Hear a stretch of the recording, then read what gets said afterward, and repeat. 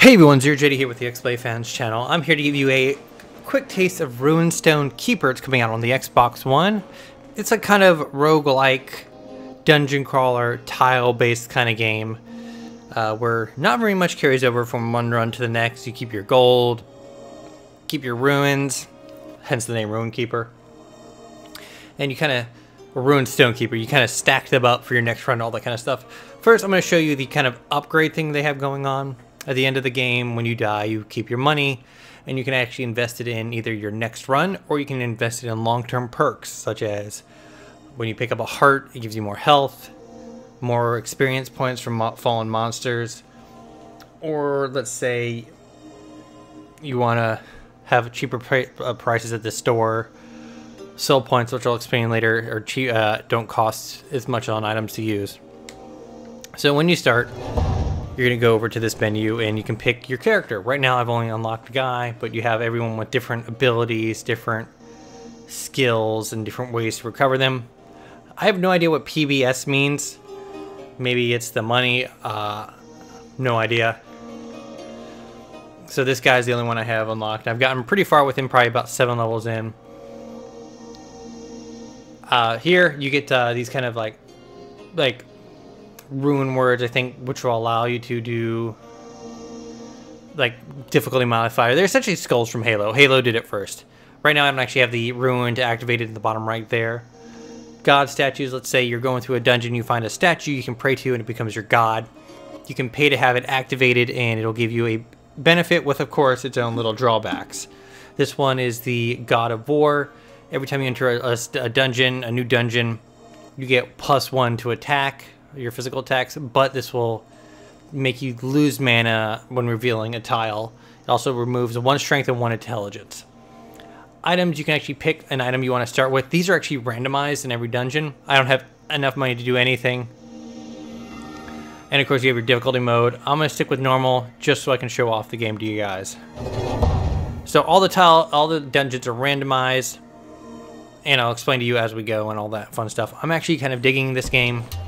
It's kind of low-key. It's got some pretty laid-back music. Not many games have music that I would just kind of sit and listen to. This has got kind of like ambient, kind of chill music. On your right, you can see my information bar. The big old red bar, of course, is my health. Next to it is my soul points, which are used to use items, and some items actually give you a benefit with the more soul points you get. You get more points for revealing mist tiles.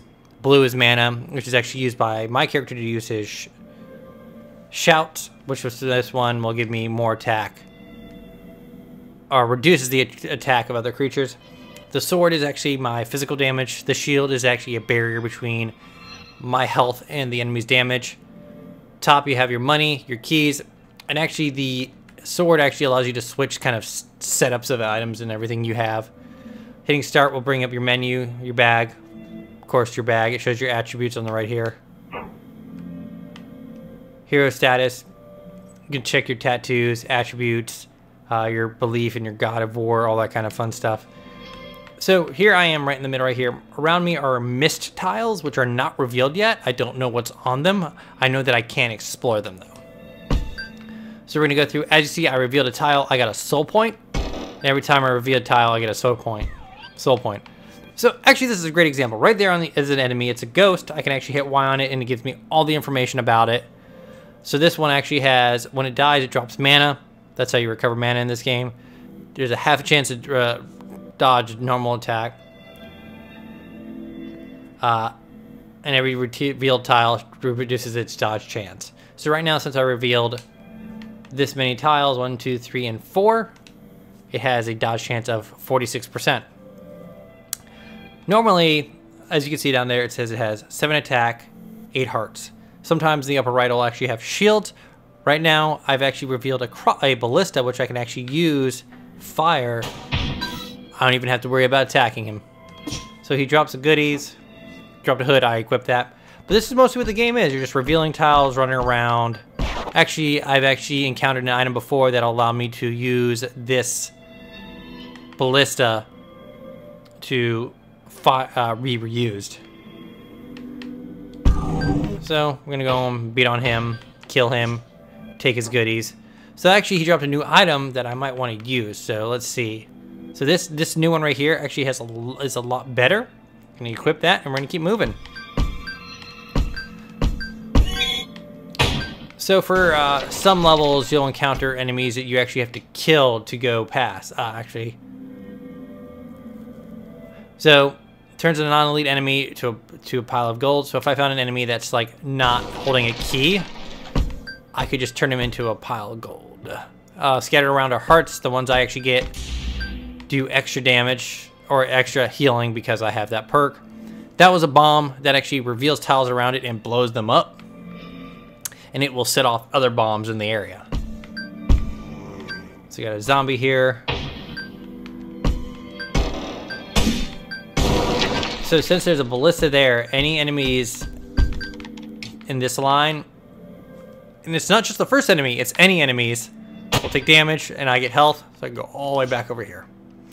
This game does play with the D-pad, which I've been using. So there's nothing here. Those are the stairs down. But if I go around and kill everyone, I'll actually get some extra goodies. Of course, he's in the very last spot. So since he is dead, I can pick a reward. I'm going to pick gold because I don't really need the health, and the health doesn't really help me if I die, which is kind of a dumb way of saying it, but the gold does help me since it'll stick with me.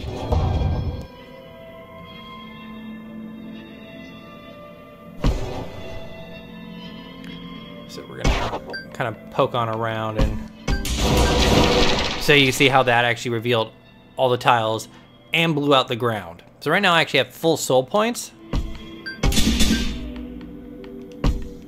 which is good if I use an item that does something. So that's actually great if I'm fighting a boss and I have really, really low health. So I pop that and I get 3 free attacks. So what do you do? Remove the hidden trap. So that's good, I guess. Which doesn't really matter because I kind of botched that anyways. I've mostly been killing everything because experience points, sometimes they'll drop goodies. And if you kill everything at the end of you get kind of like, hey, you've gotten a reward for this. I've encountered like mini missions that have like little text trees and stuff kind of like that. One of them was to kill everyone in this area. Oh, hey, that didn't work out. So here I actually have ruins, and since I have a god, I can inscribe ruins onto my body. This one in particular is, oh hey, when you kill someone, you get a life back. So so there's actually no reason to do that because I'm an idiot. But I need to find the exit here, which looks like it's gonna be down in this corner. Of course, second to last tile. Isn't that how it works out? But this game's got nothing like crazy different about it. It's fairly low key. Leveled up. Gonna put some more melee damage. So I have gotten a sword. We're gonna go over here. So versus our other sword, it has the same damage, but this one actually has armor penetration, and it does like when the enemy's revealed, I actually do 3 damage to it. So it's actually better than what I have.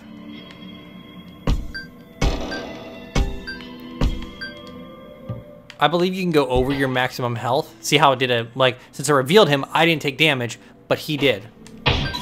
So we're gonna beat him up, keep moving out. So it's essentially first strike if you're kind of familiar with that kind of terminology. So that's a item shop. I don't really need anything here. So let's see, I have leather armor, which is 14. So I definitely want to get that leather armor. Oops. And we're going to sell all these other things, get some money, because that same money will carry with me onwards. So that's the Ring of War. That's from my god, so...